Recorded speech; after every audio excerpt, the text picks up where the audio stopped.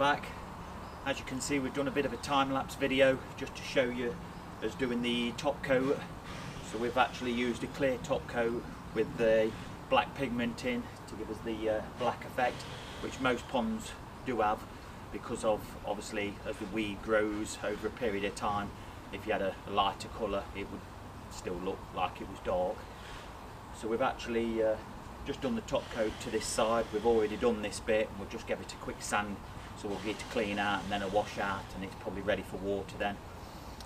So we recommend on a big pond or any kind of pond to leave it about 3 days after the top coat's been applied to actually fill it with water, so it just allows it to cure, or any slight patches, because it doesn't cure quite average all over the areas. It takes time depending on the thickness of it as well.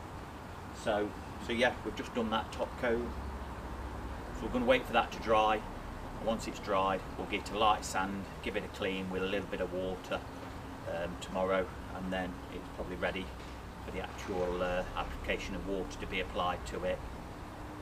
So the rest of the day we'll start to stud up the side panels, start to do this small lily pond as well, and we'll come back to you when we're doing that.